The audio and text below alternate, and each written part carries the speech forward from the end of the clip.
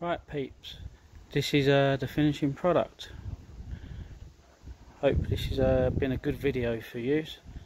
Oh, just a quick one, that easel is something I had previously made up, but they're not that hard to make. But maybe I'll do another video on making one of these to stand for it.